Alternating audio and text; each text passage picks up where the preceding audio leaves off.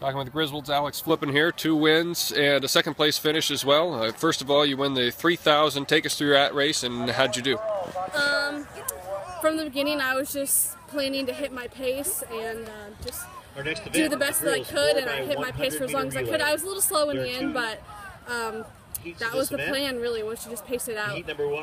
Just fresh in our minds here, you just completed the 1,500 where you really ran away from the field. Take us through your race there.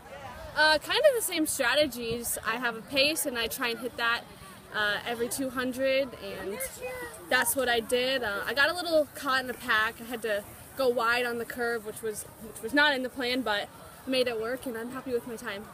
The 800, good competition there with Sporer from IKM Manning. Take us through that race.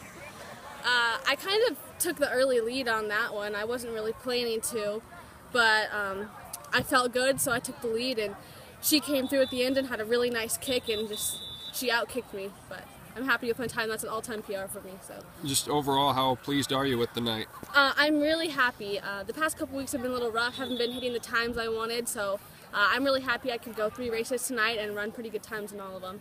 How do you feel just physically as far as trying to peak towards the end of the season? Do you feel good about what lies ahead? Yeah, I do feel pretty good. I got a little worried there the last couple weeks. Like I said, I haven't been feeling very good, but I think by the end of the season I should be ready to go and ready to peak. Well, obviously you put a lot of time in, a lot of practice, miles. What is it about distance running that really excites you?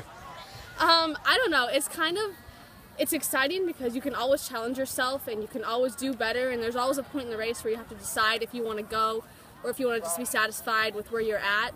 And it's kind of exciting for me night after night to be able to decide that I'm ready to go and ready to compete. Excellent. Thanks a lot. Thank you.